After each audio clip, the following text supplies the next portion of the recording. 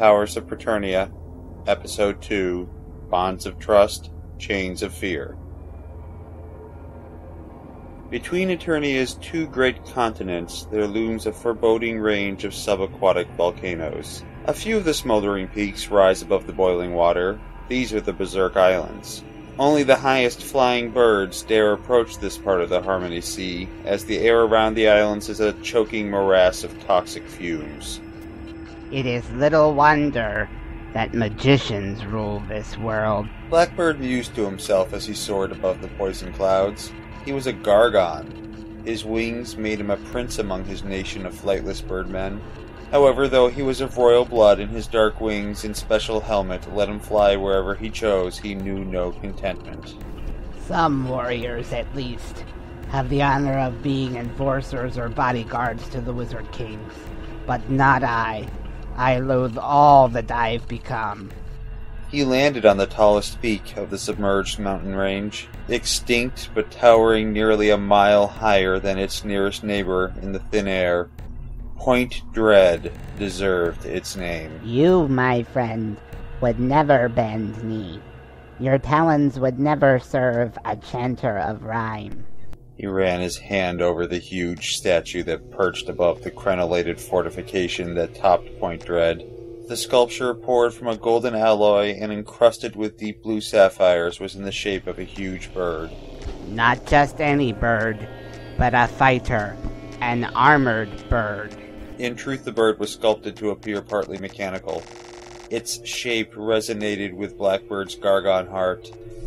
He was a birdman whose ancestors had used lost technology to build the Gargon nation's hereditary arms and armor. He dreamed that one day the legend would come true, and that this fusion of animal and machine would come to life and soar again. I shall never see that day, but I must be like you. I may be nothing but a filthy shadow skulker, but I must act like a warrior. He was deep inside the bowels of Point Dread now, far down beneath the level of the boiling sea. At this level, the fortress was glittering steel, gently pulsing points of light in a quiet humming ambiance. Whoever built this place would be shamed to see its new king, but I must serve him, and well. He is the greatest king on all of Eternia. No man can stand before him. His king was truly without equal, a mighty sorcerer, his name kept secret, some said even from himself, so that no spells could touch him at a distance. Not that anyone could find the courage to face him in person. His very body radiated with such power that his bones seemed to glow from within his thin, almost translucent flesh. He was a horror. He would rule the world, and Blackbird was determined to help. My lord, I bring news. Gargon kept his dark wings wrapped carefully around himself as he stepped into the Nameless One's dark chamber. Blackbird stayed well outside the ring of eerie witchlight that his king cast around him. Peering from between dark feathers, he tried to discern reaction on his master's fleshless ghost face. I'm waiting. A new wizard, a powerful one, a landless wizard, has formed an alliance with Darksmoke and Dragon Valley. He calls himself Hero, and claims that he represents all the Pretender Kings, and even pledges defense for Snake Mountain. The unnamed one's eye sockets burned with red coals of anger. His circle of sickly yellow light crawled forward, ever nearer to Blackbird's boot. I've worked so long to ensure that Celacia would consume the rest of the eastern continent.